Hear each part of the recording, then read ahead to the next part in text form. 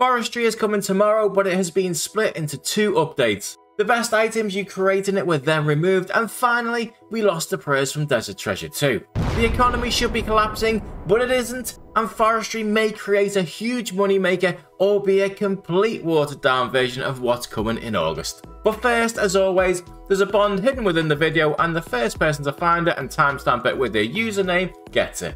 So yesterday, Jagex confirmed the new rings will use a DK rings to create them, subject to another poll, and unsurprisingly the price of them all went up. You may wonder why, since we already knew this. Well, there isn't much confidence in investing right now because all of the U-turns Jagex have made lately, and this is an ongoing theme for the price of most items now. They've also increased the stats of the new warrior ring, giving it a plus 20 accuracy and plus 6 strength. And that has meant the warrior ring has jumped up 30,000 GP overnight. We love strength though, we always have and we always will, but this is the first time I think I've seen enough accuracy in an item to rival it. Compared to the Altar ring, which is the new Berserker ring, you get 6 less strength but plus 20 accuracy to slash. That's pretty huge for the scythe, and it had a small rise yesterday, but nothing major, and the scythe seems to be holding its value after rising about 100 million a few months ago. I think the problem with the new ring for the scythe is that the scythe excels on enemies that have very low defense, or that you hit multiple times with a dragon warhammer, essentially doing the same thing. So plus 6 strength in those situations is probably better than plus 20 accuracy, but I definitely feel like the new ring will have far more use than the warrior ring ever did, and since it consumes the warrior ring, it's probably a good investment right now even at 200,000 GP. The biggest impact on prices this month you would have thought would be losing the new Ruinous power prayers. For those that didn't know what happened, we asked Jagex for new prayers, they gave us new prayers but we didn't like them, they changed the prayers but we still didn't like them, so they scrapped the prayers and we didn't like that either. What is your problem, Jagex? Joking aside, it was for a very good reason, as people could hit 99s with them. The impact on the economy has actually been quite minimal though, and prayer potions have even been going up in price. The Twisted Bow continues to rise in price and is now up 300 million GP in the last 6 months. There is still 4 new bosses coming out and some best in slot gear, so the best weapons in the game are still in demand, as well as supplies as the update gets closer. Yesterday, Jagex also gave the new robes a 1% damage boost, and the result was the Tunic Shadow dropped in price a little bit, even though in the same post they clearly state that this update hopefully slots these in a better middle ground between Arms and Ancestrals. There was also a mini panic on Ancestral prices, but they're recovering already.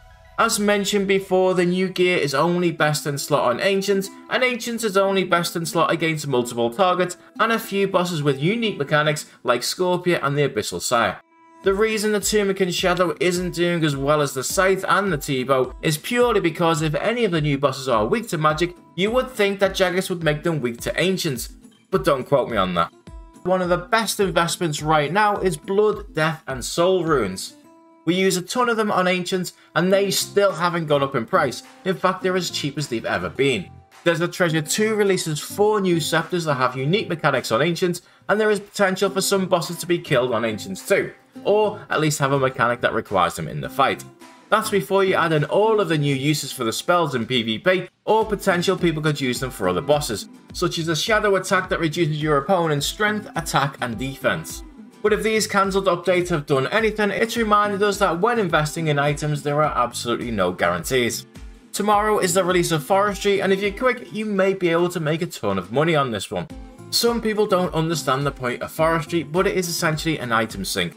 The aim was to take these skills and create high demand consumable items that boosted your skilling. That would mean you could in theory make money with all of these skills, and we would also use up a ton of items in the process, such as basic seeds that there are far more of in the game than we use. The feedback from players though was largely negative, especially against the boosts, which is kind of the most important part. The uncertainty now around Forestry has meant the prices haven't gone up that much at all, but this is creating a great opportunity for you to buy items that should go up in price, and the beauty of it is we can actually wait to test the update before buying since it's less than 24 hours away. This is all speculative, but at the same time fairly likely. First off is logs. Now when I said to buy these months ago, it was meant to be a long-term investment. There are billions of logs in the game, but tomorrow you'll be able to trade them for forestry items, meaning we use a lot more of them. Add to this that the meta for woodcutting in future will be more XP, less logs using two-handed axes, and it's a pretty safe bet that a year from now many different logs will be much higher priced. However, that may just be much sooner than we're expecting, because I've read all of the updates and there's a chance two-handed axes are out tomorrow. If anyone has seen confirmation of which part it is in recently, please let us know in the comments. It was originally going to be in part 2, but the last update seemed to imply it's actually in the first part. This could be massive if it is, because some things in a forestry shop can be bought with all types of logs, and the shop will sell the handle required to make two-handed axes. We know the meta for woodcutting will now be two-handed axes, that means every single player will need one. If you can use logs to buy them and the cost is quite high, that's going to remove a lot of the excess logs within the game very quickly and make prices explode.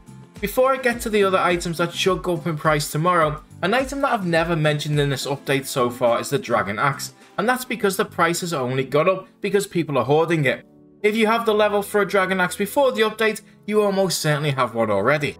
In all likelihood, all the investors will try to sell them tomorrow and the price will simply crash, although they may go up first just after the release when there is a bit of demand. The next item that's out tomorrow but relies on a two-handed axe also being out to be really useful is the Forester's Ration. Two-handed axes drain your run energy as you cut wood, and Forester's Rations restore it automatically and you use one pretty much every single swing. Now we don't know how many rations you get when you create them, but it sounds like you're going to go through thousands of these things, and to create them requires cooked meat.